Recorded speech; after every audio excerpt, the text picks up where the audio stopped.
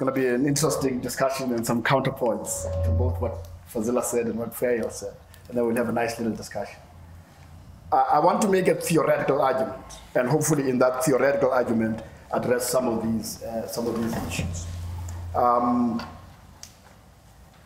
My point of departure is that there was a foundational flaw in our conception of the transition itself and what this post-apartheid society would look like.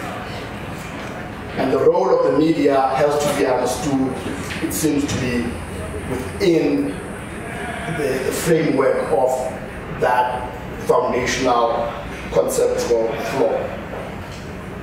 This conceptual flaw is that we conceived of the transition to democracy in exclusively, almost perhaps 100%, in political and economic terms. The idea was that we were going to obtain political freedom, and having obtained political freedom, then we were going to empower our people economically. And that was really the extent of the debate.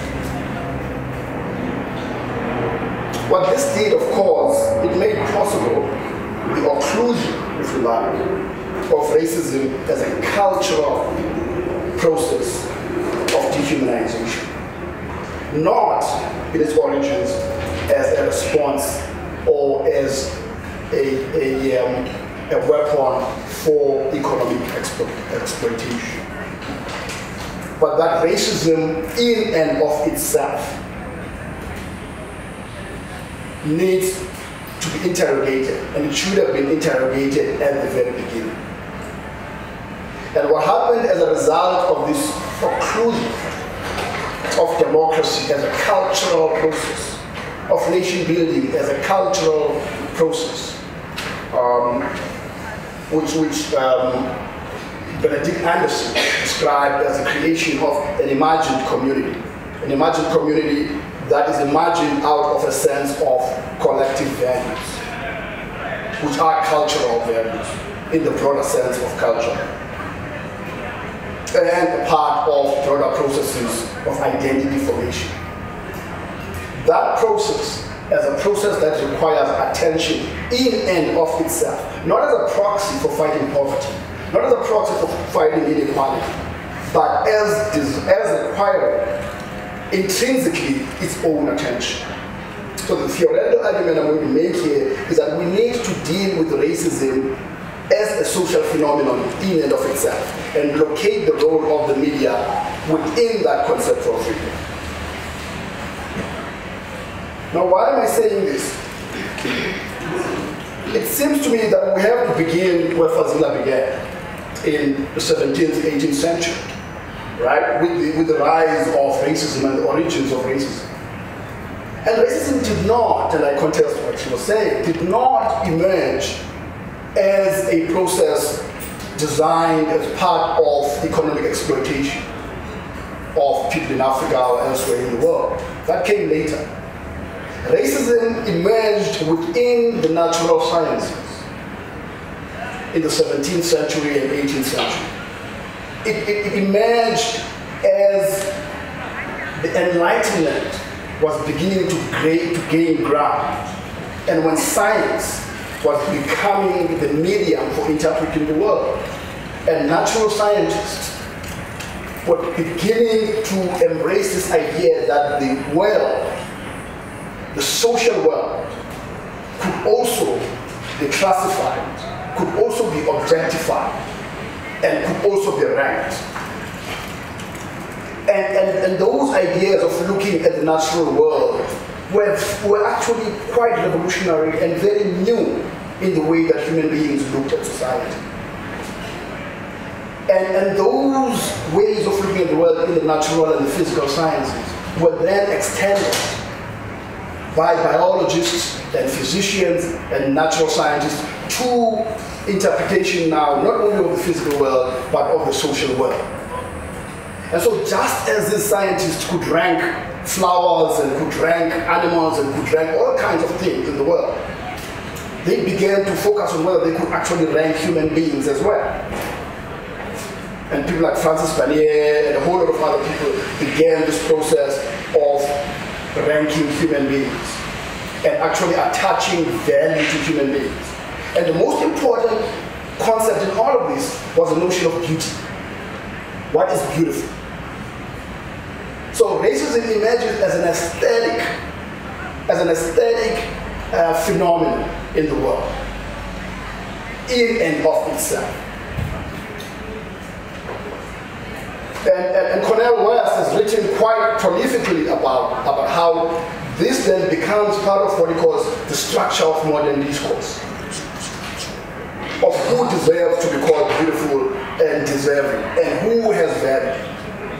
And for some reason, these European scientists and social scientists, they pick on the most insignificant genetic variation in human beings, that which produces melanin.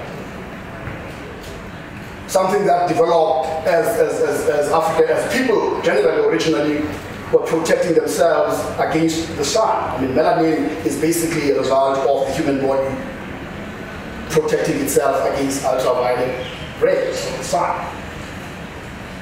But because melanin was a visible social marker, it assumed a disproportionate significance for these scientists, because now you could actually mark out certain people as not beautiful. And before this invention, the funny thing is that before this invention, for millennia, right up until the Italian Renaissance, blackness was viewed as the ultimate representation of beauty. Right up until the Italian Renaissance. But this changes in the 19th and the 18th century because of these changes in the structure of modern discourse. Now, why does the media matter in all of this?